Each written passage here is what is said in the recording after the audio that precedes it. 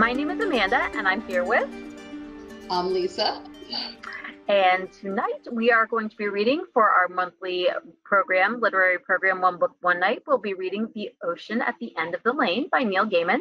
This is a really interesting pick. It is one of his, he has kind of a diverse array of genres, but there is kind of that Gaiman feeling, that feeling of his literary style. So hence we're wearing our kind of our Neil Gaiman-esque, a little related to this book, a little related to that kind of spooky supernatural element of the book in there. So let's go ahead, and we're going to read this in German and English tonight. But before we get into the actual text, let's get into some of our pre-discussion questions. All right. I think our next upcoming is we're going to go into a little bit of our resources. Yes. Let's get into here. All right. So I'm going to turn my camera off real quick so I'm not hogging up the screen. I am also going to turn my camera off. All right. So we're going to go into a little bit of resource time here. We love to talk about all the fun and cool tools that we have at the library. So I'm throwing this up here as a little idea of how Gale Books and Authors can be useful when you're getting ready for an event that for a book you might not have read before. So you just go to Gale's Books and Authors through the library research/literature page, type in the name of a title or an author, and it'll pop up this type of information on your screen where you get a summary of the book. You get a lot of keywords and phrases, and it gives you a really good idea of what you're getting into before you even crack the page open.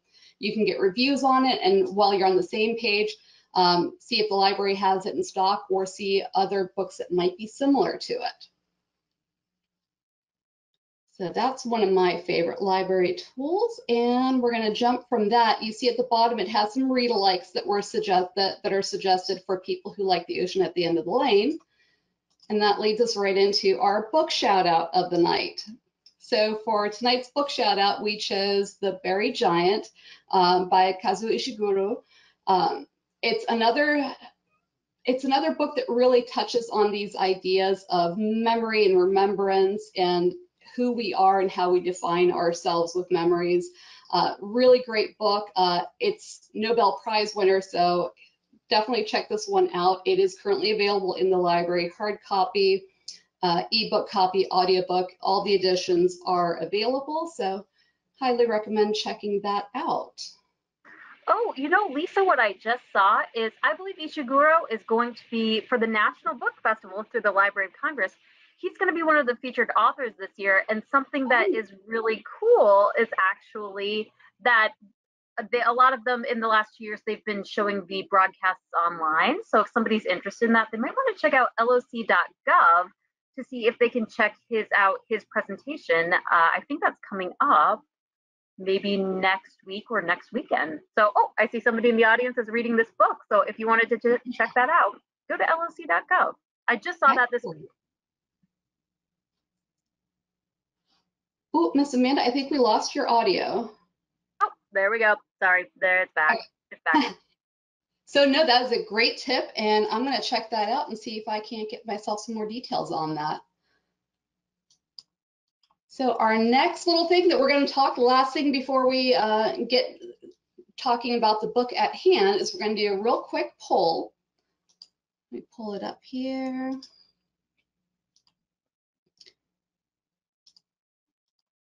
All right. Here we go. Okay. Here is our poll, first poll of the evening. We're going to talk about mnemonic.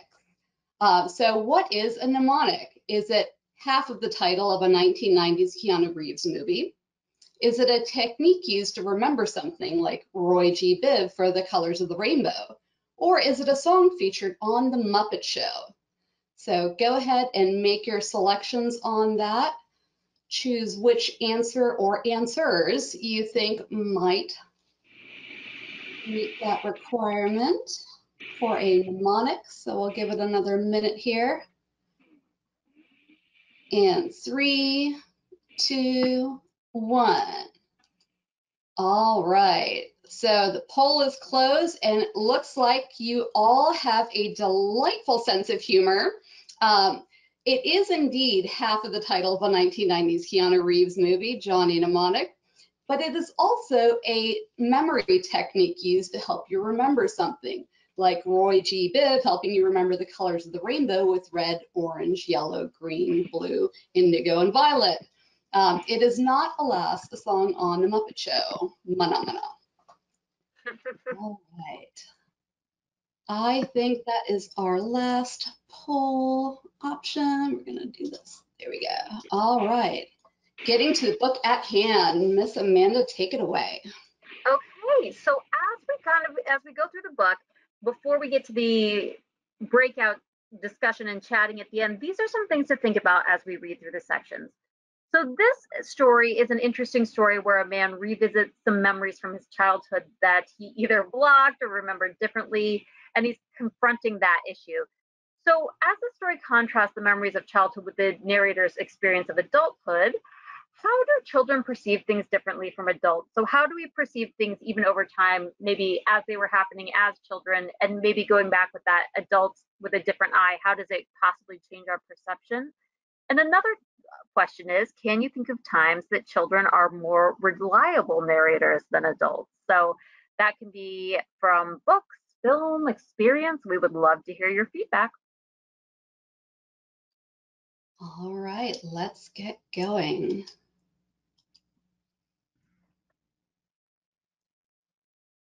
Here we go. Introduction. It was only a duck pond, out at the back of the farm. It wasn't very big. Letty Hemstock said it was an ocean, but I knew that was silly. She said they'd come here across the ocean from the old country.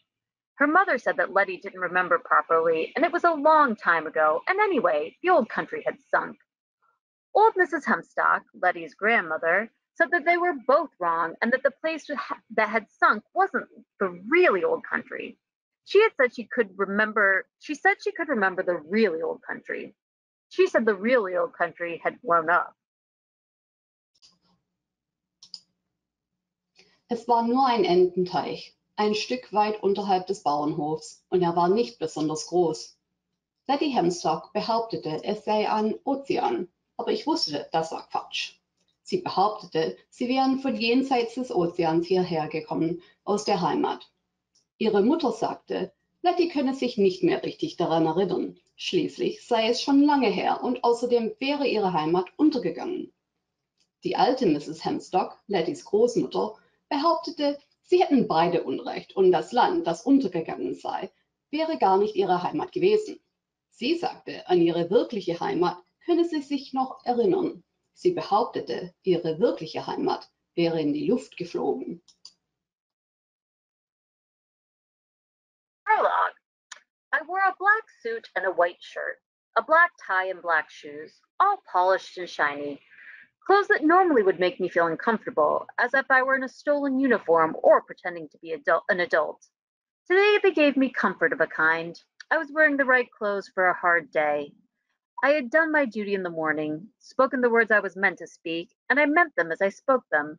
And then, when the service was done, I got in my car and I drove, randomly, without a plan, with an hour or so to kill before I met more people I had not seen for years, and shook more hands, and drank too many cups of tea from the best china. I drove along winding Sussex County roads I only half remembered, until I found myself headed toward the town center. So I turned randomly down another road and took a left and a right. It was only then that I realized where I was going, where I'd been going all along, and I grimaced at my own foolishness. I had been driving towards a house that had not existed for decades. Prolog. Ich trug einen schwarzen Anzug und ein weißes Hemd, eine schwarze Krawatte und schwarze, auf Hochglanz polierte Schuhe. Kleider, in denen ich mich normalerweise höchst unwohl gefühlt hätte, wie in einer gestohlenen Uniform oder wie ein Kind, das vorgibt, erwachsen zu sein. Heute waren sie jedoch ein Trost. Ich trug die richtigen Kleider für einen schweren Tag. Heute Morgen war ich meiner Pflicht nachgekommen. Ich hatte Worte gefunden, die dem Anlass angemessen waren, und ich hatte sie ehrlich gemeint. Dann, nach dem Gottesdienst, war ich in mein Auto gestiegen und ziellos durch die Gegend gefahren, weil ich noch eine Stunde totschlagen musste, bevor ich mich wieder mit irgendwelchen Leuten traf, die ich seit Jahren nicht mehr gesehen hatte, Hände zu schütteln und aus der Festtagsgeschirr zu viel Tasse Tee zu trinken. Ich fuhr kurvenreiche Landstraße entlang, an die ich mich nur halb erinnerte, durch Sussex, bis ich mich, ohne mir dessen richtig bewusst zu sein, wieder auf dem Rückweg ins Stadtzentrum befand. Also bog ich ab, völlig wahllos, erst nach links, dann nach rechts. Erst da wurde mir bewusst, wohin ich fuhr, wohin ich schon die ganze Zeit über gefahren war. Und ich schüttelte den Kopf über meine eigene Dummheit. Mein Ziel war ein Haus, das seit Jahrzehnten nicht mehr gab.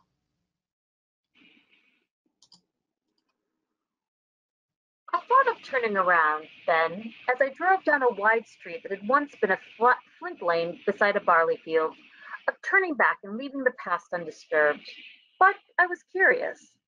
The old house, the one I had lived in for 7 years, from when I was 5 until I was 12, that house had been knocked down and was lost for good.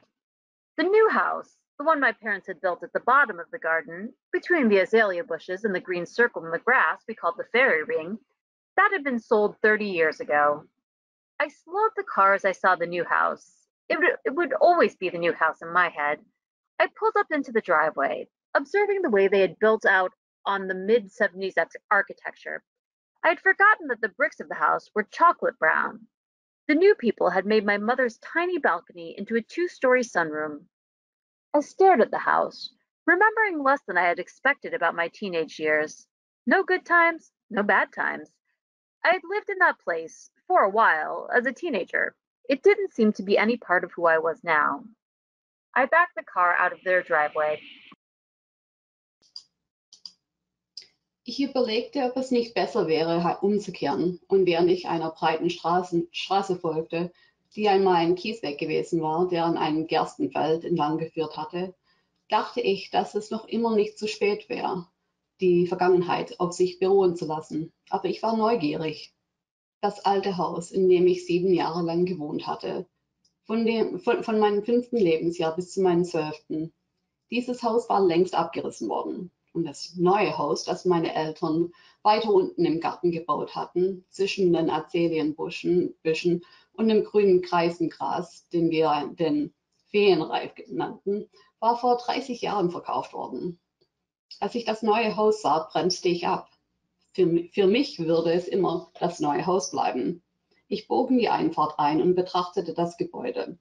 Ursprünglich im Stil der 70er Jahre errichtet, war es inzwischen mehrfach erweitert geworden. Ich hatte vergessen, dass die Ziegelsteine schokoladenbraun waren. Die neuen Bewohner hatten den winzigen Balkon meiner Mutter zu einer zweistöckigen verglasten Veranda umgebaut. Ich starrte das Haus an und musste feststellen, dass ich weniger Erinnerungen an meine Jugendzeit hatte als erwartet. Weder an gute noch an schlechten Zeiten. Als Teenager hatte ich eine Weile hier gewohnt. Aber mit dem Menschen, der ich jetzt war, schien das alles nichts mehr zu tun haben. Ich fuhr rückwärts aus der Einfahrt.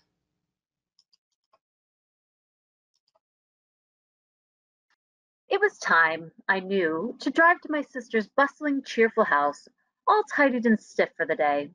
I would talk to people whose existence I had forgotten years before, and they would ask me about my marriage, failed a decade ago, a relationship that had slowly frayed until eventually, as they always seem to, it broke, and whether I was seeing anyone. I wasn't. I was not even sure that I could, not yet. And they would ask about my children, all grown up. They have their own lives. They wish they could be here today. Work, doing fine, thank you. I would say, never knowing how to talk about what I do. If I could talk about it, I would not have to do it. I make art. Sometimes I make true art, and sometimes it fills the empty spaces in my life. Some of them, not all. We would talk about the departed. We would remember the dead. The little country lane of my childhood had become a black tarmac road that serves as a buffer between two sprawling housing estates. I drove further down, away from the town, which was not the way I should have been traveling, and it felt good. The slick black road became narrower, windier, became the single-lane track I remembered from my childhood, became packed earth and knobbly, bone-like flints. Soon I was driving, slowly, bumpily, down a narrow lane with brambles and briar roses on each side. Wherever the edge was not a strand of hazels or a wild hedgerow. It felt like I had driven back in time, That lane was how I remembered it, when nothing else was. Es war Zeit, sich zu meiner Schwester zu begeben. In ihrem Haus, das für den heutigen Tag bestimmt festlich herausgeputzt worden war, würde reges Treiben herrschen. Ich würde mich mit Leuten unterhalten, deren Existenz ich schon vor Jahren vergessen hatte, und sie würden mich nach meiner Frau fragen, von der ich mich vor einem Jahrzehnt getrennt hatte. Eine Beziehung, die langsam zerfasert war, bis sie, wie es der Lauf der Dinge zu scheinen scheint, in die Brüche gegangen war. Und ob ich eine Freundin hätte. Nein, hatte ich nicht. Ich wusste noch nicht einmal, ob ich dazu in der Lage war. Und sie würden mich nach meinen Kindern fragen, die alle erwachsen waren, die ihr eigenes Leben führte. Und natürlich wären sie heute gern gekommen. Lala. Nach der Arbeit läuft alles wunderbar, vielen Dank, würde ich sagen. Ich wusste nie, wie ich über das reden sollte, was ich tat. Wenn ich darüber reden könnte, müsste ich es nicht tun. Ich schaffe Kunst, manchmal sogar richtige Kunst, und das füllte die Leerräume in meinem Leben aus. Ein paar davon, nicht alle. Wir würden über die Verblichen reden. Wir würden den Toten gedenken. Das kleine Landsträßchen meiner Kindheit war zu einer schwarzen Asphaltpiste geworden, die zwei weitläufige Wohnsiedlungen miteinander verband. Ich folgte ihr ein Stück weit hinaus aus der Stadt, was nicht die Richtung war, in die ich hätte fahren sollen, und es fühlte sich gut an. Die glatte, schwarze Straße wurde schmaler, kurviger, wurde wieder zu einem einspurigen Fahrstreifen, an den ich mich aus meiner Kindheit erinnerte. Aus festgestampfter Erde und knubbeligem, knochenartigem Kies. Bald fuhr ich deutlich langsamer einen holprigen, schmalen Pfad entlang, der von Brombeergestrüpp und Hundsrosen gesäumt war, oder von Haselnusssträucheln und anderen wilden Hecken. Ich hatte das Gefühl, in der Zeit zurückzureisen. Der Pfad war noch immer so, wie ich ihn in Erinnerung hatte, auch wenn sich sonst alles verändert hatte. All right, friends, time for another quick poll. Give us a quick little breather from the reading out loud. Let me get that pulled up here for you. And there we go. If you were given the option, would you want to have a perfect memory? So you can choose yes, no, maybe, or only if you could pick and choose certain moments, or if you have something completely different, feel free to put that in the chat box or in the question box. But yeah, go ahead and choose what your option would be. For me, it would be probably no, but maybe if I could pick very specific things that I could pull back out of the memory box, that might be nice. But I think in general, for me, that would be a nope. How about you, Miss Amanda?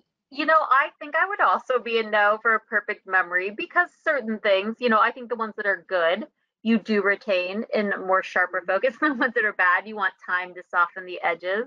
But you know what I always wonder in terms of that? In books and TV and movies, you see a lot of amnesia and photographic memories. I wonder how common those actually are. I wonder what the percentage. I'll have to look that up somewhere. The percentage of actual photographic memories out there. I would suspect it's not nearly as common as TV would lead us to believe. It's not as common as a plot device to describe people's actions. I think the same with amnesia. That seems to come up. I wonder the real stats on amnesia there. One bump on the head and you've forgotten your whole life. Yeah. It looks like the audience agrees with us, though, in terms of the option of having a perfect memory. Well, I think it would be one of those ones that would be hard. You'd be hard pressed to find a lot of people that would. Maybe if you're in the middle of exams or preparing for Jeopardy, it would seem more appealing. but I think in real practical life, not so much. Yeah, for sure. All right, are you ready to get going with the rest of our story here for a bit? Let's see where we're going here. Yes. I drove past Caraway Farm. I remember being just 16 and kissing red-cheeked, fair-haired Callie Anders, who lived there and whose family would soon move to the Shetlands, and I would never kiss or see her again. Then nothing but fields on either side of the road for almost a mile, a tangle of meadows, Slowly, the lane became a track. It was reaching its end. I remembered it before I turned the corner and saw it, in all its dilapidated red brick glory, the Hempstocks farmhouse. It took me by surprise, although that was where the lane had always ended.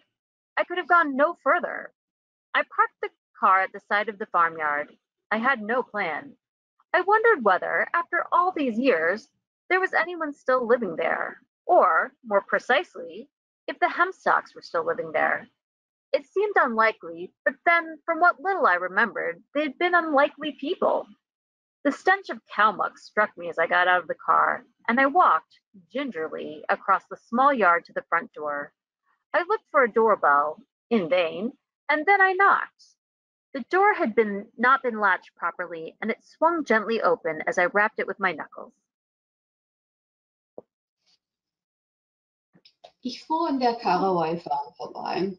Als ich gerade 16 gewesen war, hatte ich Callie Anders geküsst, die dort gewohnt hatte, ein Mädchen mit roten Wangen und blondem Haar. Kurz darauf war ihre Familie nach Schottland gezogen und ich hatte sie nie wieder geküsst und auch nie wieder gesehen. Schließlich erstreckten sich, fast eine Meile weit, beiderseits des Weges nichts als Wälder.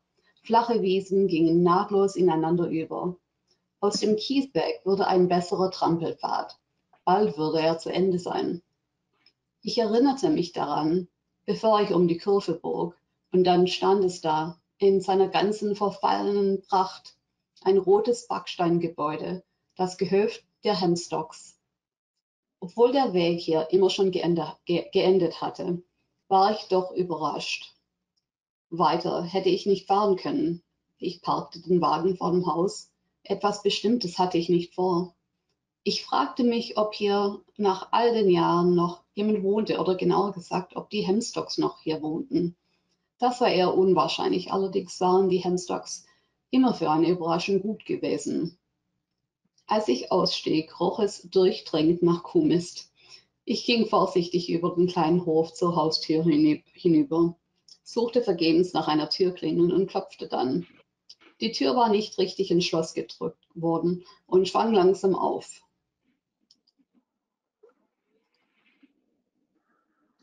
I had been here, hadn't I? A long time ago. I was sure I had. Childhood memories are sometimes covered and obscured beneath the things that come later, like childhood toys forgotten at the bottom of a crammed adult closet. But they are never lost for good. I stood in the hallway and called, "Hello? Is anybody there?" I heard nothing. I smelled bread baking and waxed furniture polish and old wood. My eyes were slow to adjust to the darkness. I peered into it, was getting ready to turn and leave, when an elderly woman came out of the dim hallway holding a white duster. She wore her gray hair long. I said, "Mrs. Hempstock?" She tipped her head to one side, looked at me. "Yes, I do know you, young man," she said. "I am not a young man. Not any longer. I know you, but these things get messy when you get to my age. Who are you exactly?" I think I must have been about 7, maybe 8 the last time I was here. She smiled then. "You were Letty's friend, from the top of the lane. You gave me milk. It was warm, from the cows." And then I realized how many years had gone by, and I said, "No, you didn't do that. That must have been your mother who gave me the milk. I'm sorry." As we age, we become our parents. Live long enough, and we see faces repeat in time.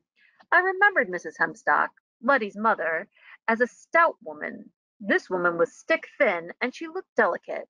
She looked like her mother, like the woman I had known as old Mrs. Hempstock.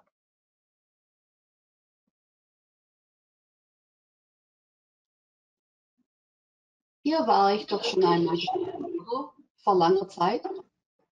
Eigentlich war ich mir sicher, Kindheitserinnerungen liegen manchmal unter den Dingen verborgen, die später passiert sind, wie Spielzeug, das vergessen auf dem Boden eines Kleiderschranks liegt, aber nie ganz verloren ist. Ich stand in der Diele und rief, "Hallo, irgendjemand zu Hause?" Ich hörte nichts. Es roch nach frisch gebackenem Brot und Möbelwachs und altem Holz. Meine Augen gewöhnten sich nur langsam an die Dunkelheit. Ich wollte gerade wieder gehen, als eine ältere Frau auf den Hausflur trat, in der Hand ein weißes Schaubtuch. Ihre graue Haare trug sie lang. Mrs. Hemstock? Fragte ich. Sie legte den Kopf leicht schräg und musterte mich. Junger Mann, von irgendwoher kenne ich Sie, sagte sie. Ich bin kein junger Mann, schon lange nicht mehr. Ich kenne Sie, aber in meinem Alter geht so manches durcheinander. Wer genau sind Sie? Ich glaube, ich muss so 7 oder 8 gewesen sein, als ich das letzte Mal hier war. Da lächelte sie. Sie waren mit Letty befreundet und haben oben an der Landstraße gewohnt. Sie haben mir Milch zu trinken gegeben, noch warm von den Kühen. Da wurde mir bewusst, wie viele Jahre vergangen waren, und ich sagte, nein, das waren Sie nicht, das muss Ihre Mutter gewesen sein, tut mir leid. Wären wir Eltern, werden wir zu unseren Eltern. Wenn man lange genug lebt, sieht man die Gesichter seiner Jugend wieder. Ich erinnerte mich an Mrs. Hemstock, Lettys Mutter, als eine stämmige Frau. Diese Frau war dürr und zierlich.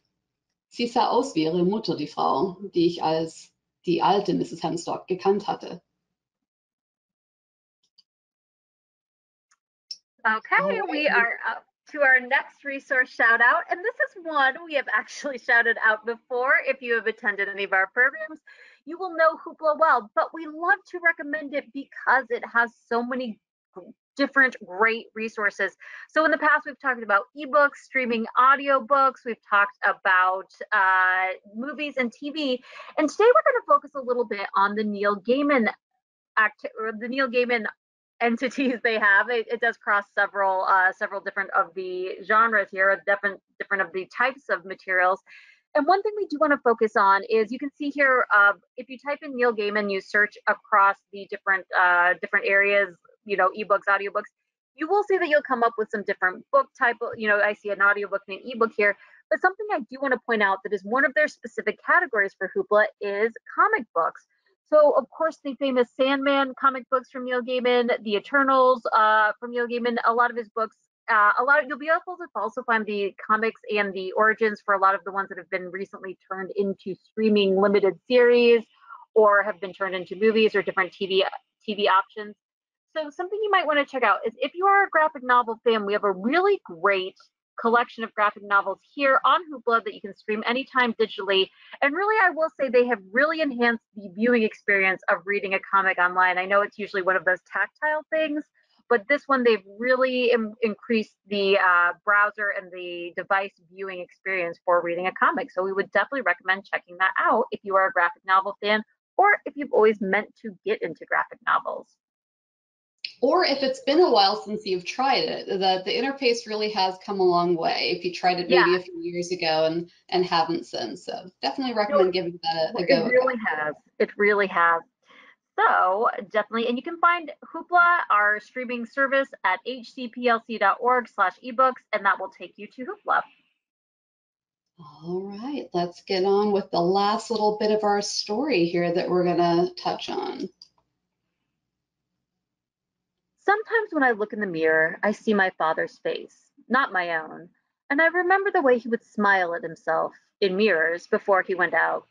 Looking good, he'd say to his reflection approvingly. Looking good. Are you here to see Letty? Mrs. Hempstock asked. Is she here? The idea surprised me. She had gone somewhere, hadn't she? America? The old woman shook her head. I was just about to put the kettle on. Do you fancy a spot of tea? I hesitated. Then I said that, if she didn't mind, I'd like if she could point me toward the duck pond first. Duck pond? I knew Letty had a funny name for it. I remember that. She called it the sea, something like that. The old woman put the cloth down on the dresser. Can't drink the water from the sea, can you? Too salty. Like drinking life's blood. Do you remember the way? You can get to it around the side of the house. Just follow the path. Manchmal, wenn ich in den Spiegel schaue, sehe ich das Gesicht meines Vaters, nicht meines. Und dann fällt mir ein, wie er manchmal seinem Spiegelbild zugelächelt hatte, bevor er aus dem Haus gegangen war. Sieht gut aus, hat er dann beifällig gesagt. Sieht gut aus. Möchten Sie Letty besuchen? Fragte Mrs. Hemstock. Ist sie hier? Damit hatte ich nicht gerechnet. Sie war doch bestimmt irgendwohin ausgewandert. Nach Amerika vielleicht? Die alte Frau schüttelte den Kopf. Ich wollte gerade Wasser aufsetzen. Möchten Sie eine Tasse Tee? Ich zögerte, dann bat ich sie, mir, wenn es ihr nichts ausmache, den Weg zum Ententeich zu beschreiben. Ententeich? Ich wusste, dass Letty einen seltsamen Namen dafür gehabt hatte, und er fiel mir auch wieder ein. Sie hat ihn das Meer genannt, irgendwas in der Art. Die alte Frau legte das Tuch auf die Kommode. Das Wasser aus dem Meer kann man nicht trinken, weil es zu salzig ist. Habe ich recht? Das wäre, als würde man Blut trinken. Sie wissen nicht mehr, wie man dorthin kommt. Um das Haus herum. Und dann den Pfad entlang. If you'd asked me an hour before, I would have said no, I did not remember the way. I did not even think I would have remembered Letty Hemstock's name. But standing in that hallway, it was all coming back to me. Memories were waiting at the edges of things, beckoning to me. Had you told me that I was 7 again, I might have half believed you. For a moment. Thank you. I walked into the farmyard. I went past the chicken coop, past the old barn, and along the edge of the field, remembering where I was and what was coming next, and exulting in the knowledge. Hazels lined the side of the meadow. I picked a handful of the green nuts and put them in my pocket. The pond is next, I thought. I just have to go around the shed, and I'll see it. I saw it and felt oddly proud of myself, as if that one act of memory had blown away some of the cobwebs of the day. Hätte mich jemand noch vor einer Stunde gefragt, hätte ich gesagt, ich wüsste nicht mehr, wie man dorthin kommt. Wahrscheinlich hätte ich mich nicht einmal mehr an Letty Hemstocks Namen erinnert. Aber wie ich da im Hausflur stand, fiel mir alles wieder ein. Erinnerungen, die lauerten hinter jeder Ecke, geradezu verlockend. Hätte mir jemand gesagt, ich wäre wieder 7 Jahre alt, hätte ich ihm vielleicht einen Moment lang geglaubt. Vielen Dank. Ich ging wieder auf den Hof hinaus, vorbei am Hühnerstall und an der alten Scheune. Während ich an den Feldern entlang schlenderte, fiel mir ein, wo ich mich befand und was als nächstes kommen würde, und dieses Wissen ließ mich innerlich frohlocken. Haselsträucher säumten den Weg. Ich hob eine Handvoll grüner Nüsse auf und steckte sie ein. Bis zum Teich ist es nicht mehr weit, dachte ich bei mir. Ich muss nur noch diesen Schuppen umrunden und dann sehe ich ihn. Ich sah ihn und war merkwürdig stolz auf mich, als hätte die Tatsache, dass ich diese eine Erinnerung hervorgekramt hatte, ein Teil der Spinnweben des heutigen Tages weggeblasen. The pond was smaller than I remembered.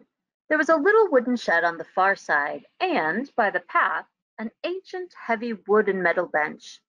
The peeling wooden slats had been painted green a few years ago. I sat on the bench and stared at the reflection of the sky in the water, at the scum of the duckweed at the edges, and the half-dozen lily pads. Every now and again, I tossed a hazelnut into the middle of the pond that Letty Hemstock had called. It wasn't the sea, was it? She would be older than I am now, Letty Hemstock. She was only a handful of years older than I was back then, for all her funny talk. She was 11. What was I? It was after the bad birthday, I knew that, so I would have been 7. I wonder if we had ever fallen in the water. Had I pushed her into the duck pond, that strange girl who lived in the farm at the very bottom of the lane? I remembered her being in the water. Perhaps she had pushed me in too. Where did she go? America? No, Australia. That was it. Somewhere a long way away. And it wasn't the sea, it was the ocean, Letty Hemstock's ocean. I remembered that, and remembering that, I remembered everything.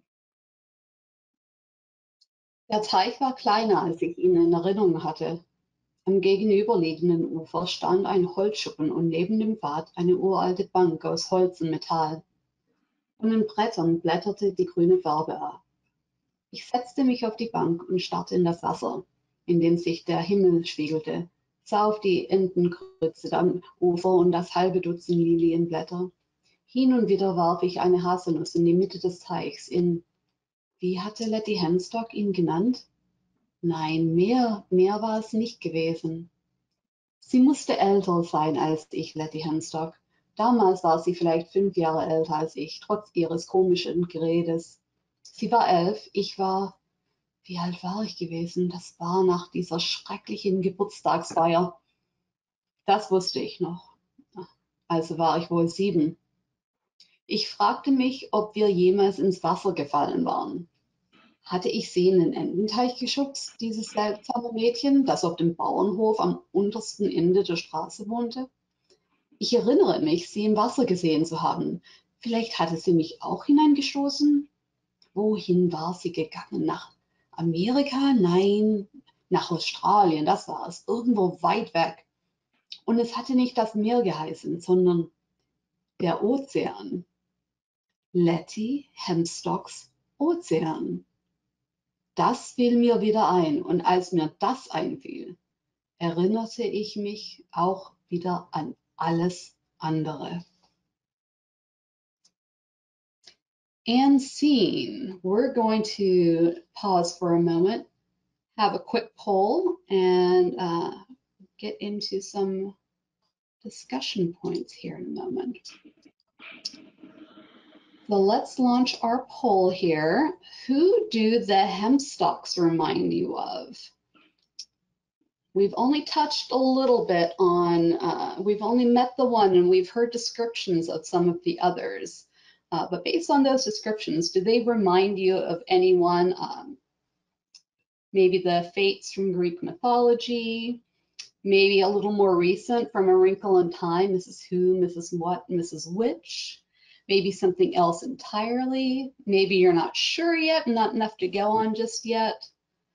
I think for me that there's a certain resemblance to that old maiden mother crone aspect of things, you know, what walks on 4 legs in the morning, 2 in the afternoon, or 3 in the evening, kind of a riddle. That's the vibe that I get from it. You know, I don't know if they necessarily reminded me of any, or if there was any literary allusions there for me, but I will say I do get very early in the book, even now where it's more based in reality or the present, I should say, I always got this feeling that they were out of time, timeless. They were always described as very old worldly, something that kind of was anachronistic to even when the author was growing up, and you know, they kind of gave that vibe to me. Yeah. All right, let's see what the audience says. Oh, it looks like a lot of people are getting some Greek mythology vibes from it so far. So I can definitely see that. Definitely see that. All right. I'm going to go ahead and close this out. I love this this carving here. I don't know how old it is, but it definitely has the Greek fates on here. So love that image. All right, Miss Amanda, tell us a little something about this. Okay, for our final resource shout out this evening, of course we did. Lisa, I have to give you the credit for this famous quote, but I think it's one that I think every librarian loves, which is Google can bring you back 100,000 answers. A librarian can bring you back the right one. And I know I've paraphrased this several times in my library career. So our final shout out is for our service, Ask a Librarian. This is where you can connect with us. You can connect with us through text, chat, email.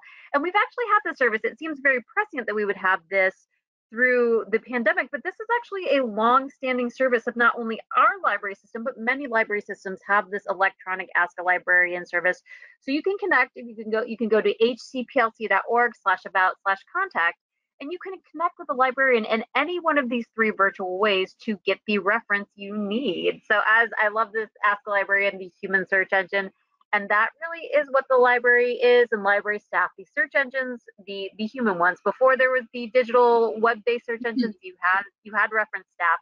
And I think this really does kind of speak to the fact that more is not always more. You know, you don't want the information, you want the right answers. You don't want a ton of information. So that is still part and parcel to the trade, helping people find the right answers, the right path, the right directions, and the right resources to get them where they need to be. So I love this. If you do need to connect with the librarian and you can't get into the branch, please feel free to check out Ask a Librarian. And the other thing I love about this is that it's not some anonymous person out somewhere in the world answering your question, or a robot answering your questions.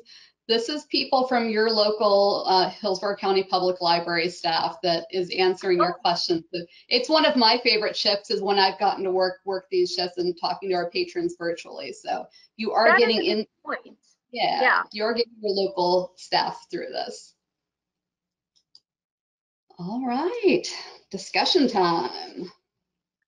Okay, so to revisit, if you remember our discussion questions, the story has a lot about memory and revisiting the past, especially for many years into adulthood. So the questions that we did pose are, how do children perceive things differently from adults? And can you think of times that children are more reliable narrators than adults? And that can be books, movies, general literature, real life situations. What are some examples of that? So we'll go ahead and invite people to post their answers, comments, or questions into that question section. We will read those out loud and get started on the conversation. Shall we go ahead and turn our cameras back on, Lisa, as we get into the discussion? Here we go. Oh, there, mine was a little slow coming back. I was a little worried there. Okay.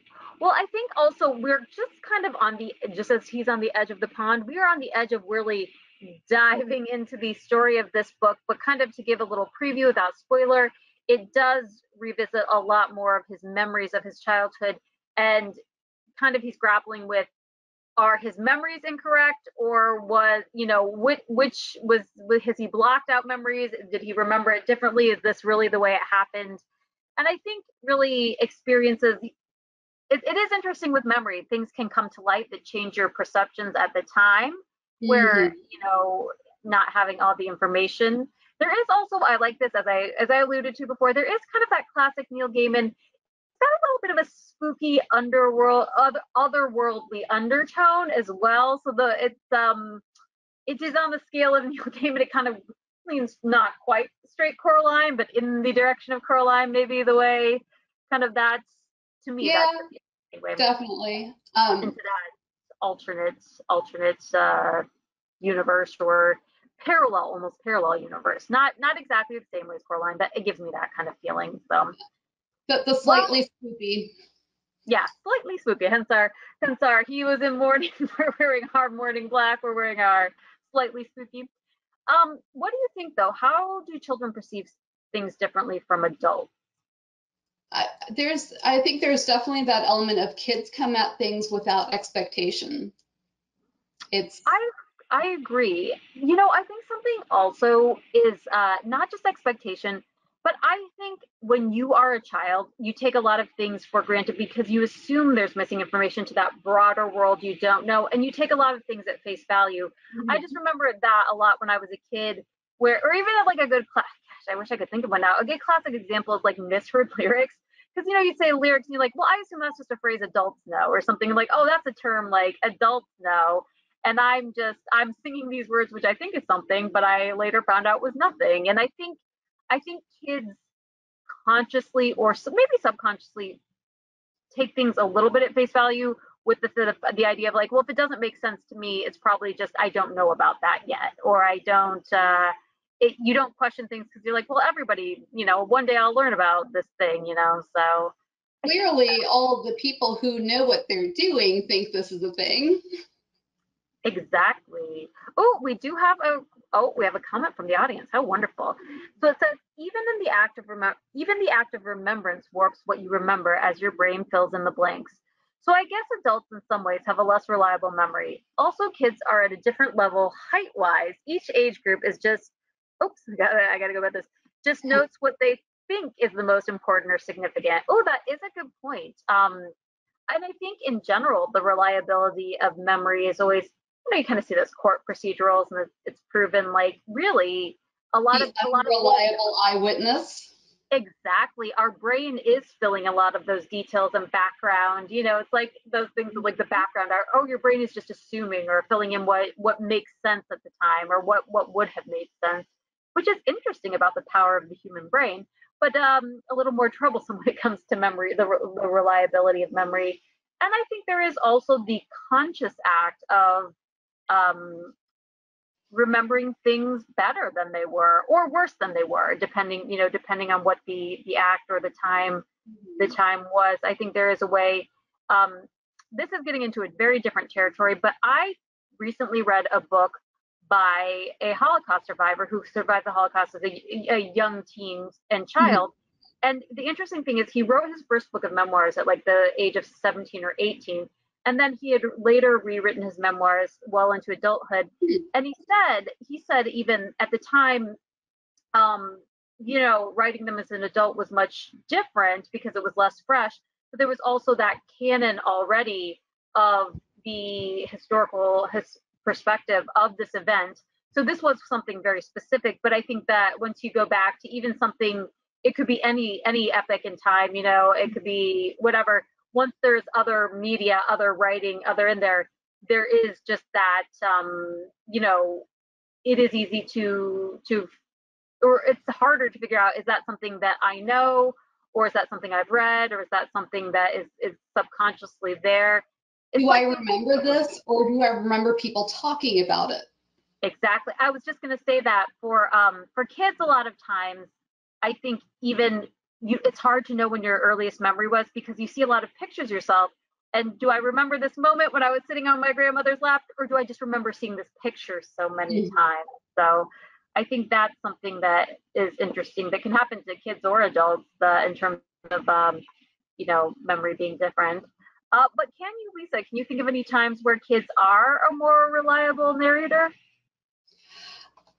A kid will always give it to you straight, which is why a kid can give you the greatest compliment you've ever had in your life, but they can also cut you to the core. That's because true. you know that what they're saying is the most honest and heartfelt thing that's popping out of their mouth in that moment. That prefrontal cortex has not filtered anything yet. Brutal honesty. I believe you are right. I think a lot of times it does tend to be, and I think a lot of times kids too, or like a kind of a classic example is, say you're with, mom, dad, older sibling or whatever, and you're not supposed to stop and get ice cream, and you're not supposed to do this, and you kind of maybe you were bending the rules a little bit, ask the older person who's like, oh, maybe I should improve the truth a little, ask the kid, well, we did this and we did this and we did this and we did this. So I think there is that. Can you think of it? I'm trying to think of a time when maybe in a book they used a child as a narrator. Actually, a book a lot about memory narration, children versus adulthood, would be Atonement by Anne McEwen. That is really about like perception, and that's a really interesting. It's not a read alike by any means, but if you are interested in exploring these topics and those things, that would be a good read for that. So, okay. Do we have any more audience points on that? Looks like we do not, but I have appreciated that audience perspective tonight. Good job.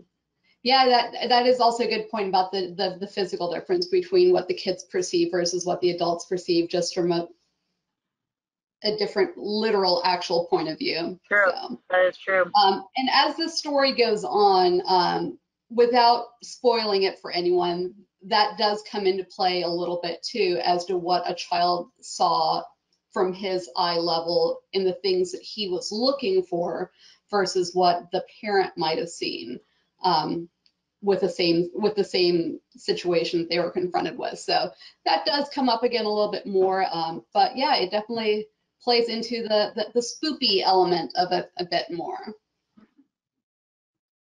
All right, folks, I think we're gonna pop on over to our contact card here. Make sure everyone knows how to get in touch with us. 813-273-3652. We went over a lot of this with the Ask a Librarian page, but you can always reach us there. But as much as we love telling you stories and reading stories to you, we'd also like to hear about your stories. So always feel free to tell us about what you experienced with the program or in one of our library branches that you visited. Tell us your story, hcplc.org/about/stories. We would love to hear about your experience, and check out more of our upcoming virtual programs on hcplc.org/events. Wonderful. Okay, well, that will bring us to a close tonight. So good night. Thank you for joining us. Good night, everyone. We'll see you soon. Have a good weekend. Bye.